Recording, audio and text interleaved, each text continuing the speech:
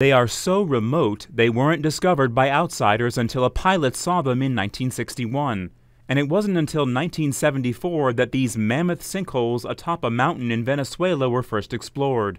Called Cerro Sarisariñama, the tabletop-like mountain, or tepui, is located in a national park in Venezuela's Bolivar state, near the border with Brazil.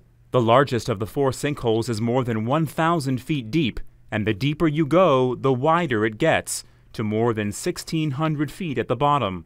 The sinkholes were formed by the erosion and eventual collapse of quartzite caves inside the mountain. Each sinkhole is so isolated that it contains its own unique ecological system, and are off-limits to all but scientists.